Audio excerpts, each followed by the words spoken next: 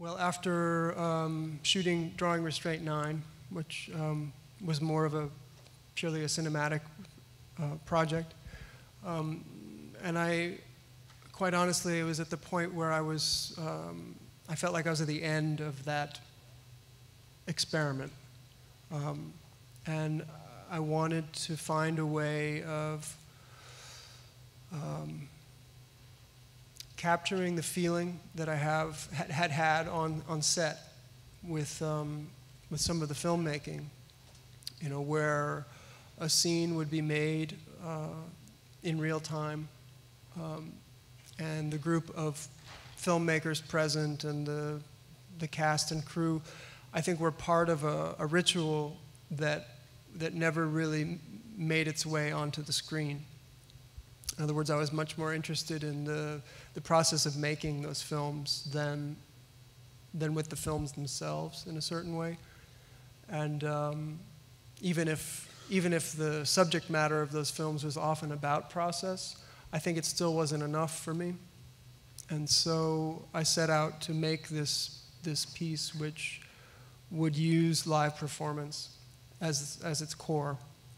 And I have been filming these performances quite extensively. Although when I started, I didn't know if what I was making would eventually be a film. I now know that it will be. But in principle, it was about trying to create a ritual, create a situation that could be witnessed by a few people, and for there to be a collective experience among those people with the narrative and with the objects and with the time that we spent together. And one thing, when you started these, the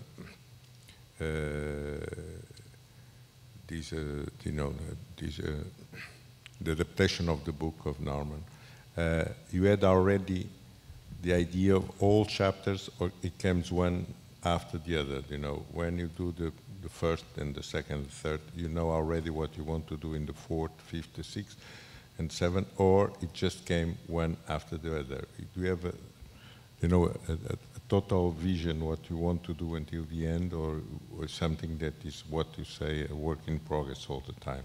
Mm-hmm. It's something like the way Cremaster was developed. It's very similar in that there's a core narrative. In this case, it's about the material processes as we move from one car to the next, and the recycling that happens, essentially, and the transformation of that material, the metal and the plastic. So, yeah, let's say that there's a kind of a sculptural narrative that's in place, that's written. As far as how the more character-driven scenes will use the text and some of the characters from the book or not, that's written in advance of the performance, together with my collaborator, who's Jonathan Bepler, who's a composer who did all of the Cremaster music. We're collaborating on the operatic aspect of this. I'd like to ask you, I have a feeling, watching your work, your videos, that there's always a sense of purpose in all the process, a purpose of doing something that all the witnesses are waiting for, and we see all these characters building something around something that somehow must be done. We see these with animals witnessing, with all these people doing a labor that something is waiting to be done. So I would like to ask you to talk a little bit about it, to develop on that idea.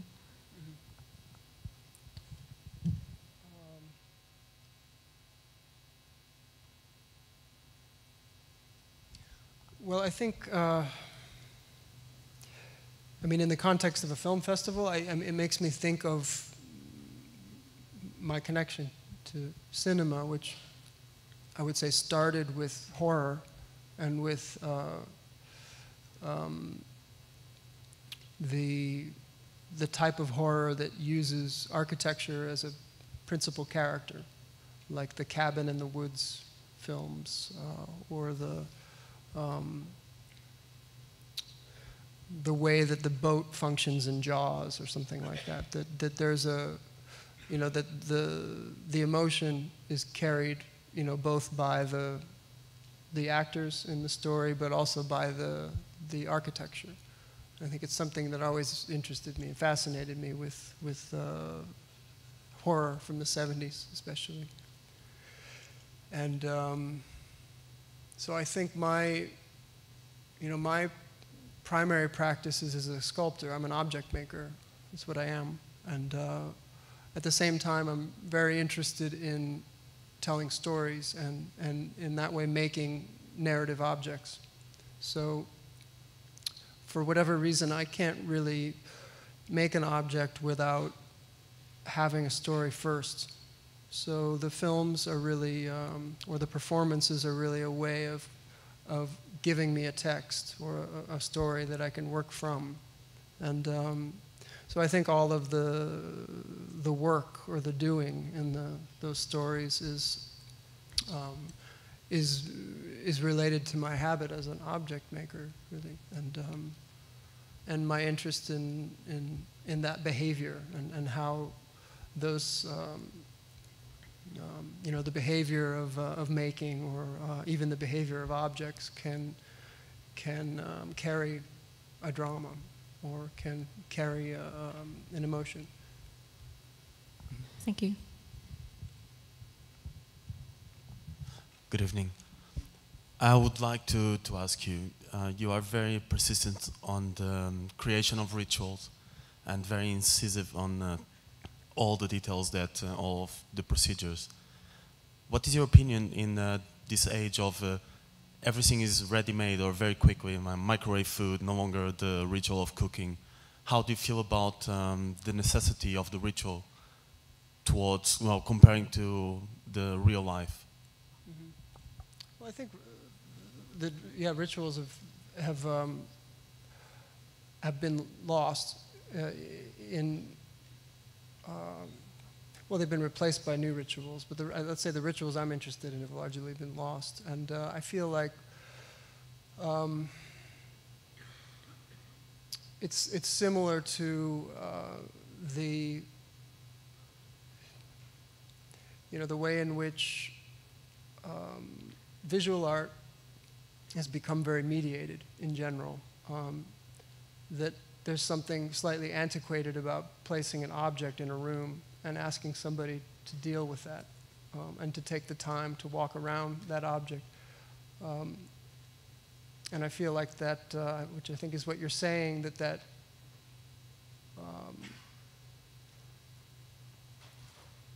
that ritual is becoming more and more rarefied. And but I think for that reason, I feel more than I ever have felt like I have a job. I understand what my role is as an artist to create these things. Are you an agent of your own self-destruction? I think is what I'm asking. Yeah, I mean, I'm not. I can't make a sculpture like Richard Serra can. I can't make an object that refers to nothing but itself. I'm not capable of doing it. I make narrative sculpture. And so, as you're saying, it's, by definition, it's a mediated work. I guess what my interest is to make it less mediated. As less as possible, yeah.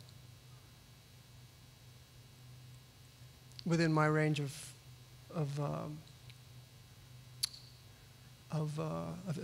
what I'm capable of doing. The moving image precedes the object. I think it becomes confusing. I mean, I think that this stuff is going to be around for a long time, and I think that over time it sorts itself out, I believe. That sculpture is sculpture, and and the text will become more separate from the sculpture. But I think the way that that films are consumed, no matter how alternative the film is, it still has it has a different way of exploiting itself than an object does. And I think that those two things, there's a disparity between those two things in my work, I think, in terms of how the relationship between those two things is understood. In other words, that the object is ancillary to the movie, you know, which is not. It doesn't really work that way. For me, it works more like historical painting is connected to a story, and you may or may not understand that narrative, but it still functions as a painting, you know. And I think, you know, I try to be quite conscious of the way objects are abstracted out of the story, to not be burdened completely by the story, but to have space to function as sculpture themselves, which is tricky. I think it's a very tricky balance. Sometimes it works, sometimes it doesn't work. I'd like to ask you, what part does drawing takes part in your process? Is it preliminary? Sometimes it seems to have a kind of sculpture-like component to it. So it seems kind of hybrid. So what is your relation to drawing? To drawing, it's drawing is the beginning and the end, basically. That there's drawing. There's one type of drawing for me which is more exploratory or about writing. Really, it's about. I suppose in film terms, it's storyboarding, or part of the process of laying out the narrative structure. So there's a lot of drawing that happens in that phase. And then there's another possibility at the very end, after the narrative has been distilled down to object, and the object can be distilled down to a drawing. So it's sort of the last thing that I would do, is to draw, which probably gives me the most pleasure because it's the most distilled, I would say.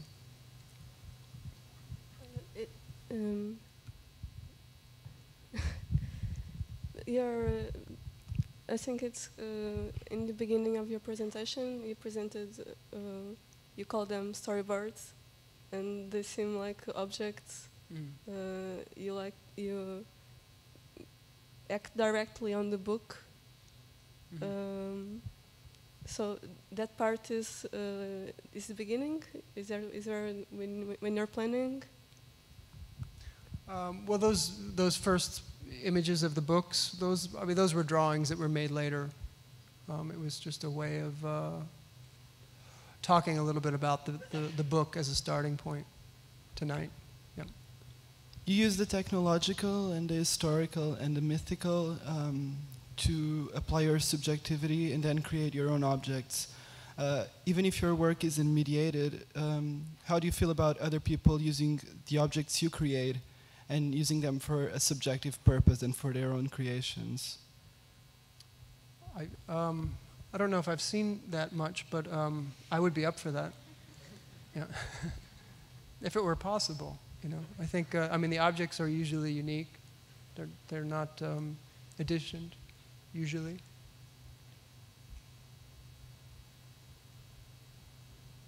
Hello, I was wondering what the special reason, if there are special reasons behind choosing cars in the work that you were just talking about.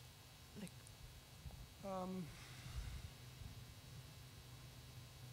Well, I spoke a little bit about the Cremaster 3 was a logical starting point for me. In fact, before Norman Mailer passed away, I was able to talk to him about this project, and he, after seeing Cremaster 3, had recommended that I read this book. And I think he felt that way because I think that there are some similarities in terms of the way the protagonist moves from one state to the next, and how those states are expressed as rooms in terms of Cremaster 3, in terms of the rooms of the Chrysler Building. But I think the exploration that I went through in making that piece, had a lot to do with learning about the origins of Freemasonry and how that relates to Egyptian mythology. So when he suggested Ancient Evenings to me, I felt in a certain way like I'd already made my adaptation of that book. So it was a strange thing to take on, to feel like I'm going to spend the next 6 years working on something that I've already done. I felt that way a little bit.